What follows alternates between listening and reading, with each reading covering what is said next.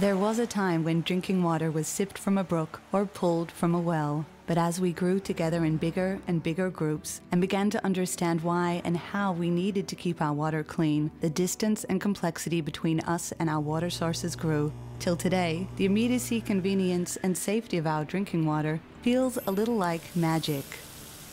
The water, of course, still cycles through the natural world as much as it ever did. Rains, seeps, and runs into aquifers, rivers, and lakes, and out to the ocean, all the while evaporating to form clouds and keeping the water in a continuous cycle.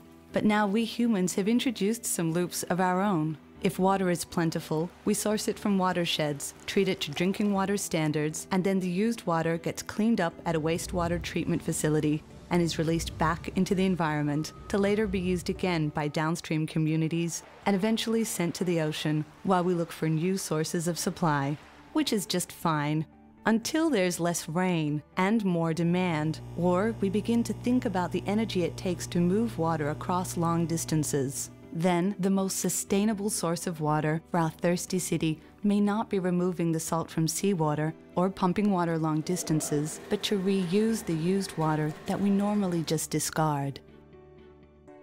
Augmenting our rivers and streams with effluent from water waste treatment plants might be okay for the environment, but we're planning on drinking this, so it's first thoroughly, carefully, and repeatedly processed to remove particles, pathogens, or pollutants at a water purification plant that contains multi-barrier treatment processes and advanced monitoring. Then we have to loop it back into our drinking water, which we can do in a number of ways. We can pump it all the way back up to a reservoir in the watershed or into the ground.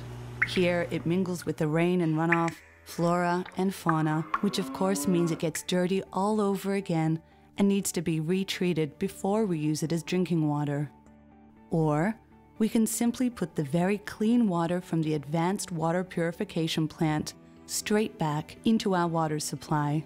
These advanced purification systems are used by utilities around the world. All these systems carefully process and test our water supply to ensure standards are met, resulting in a sustainable water supply that is protective of public health.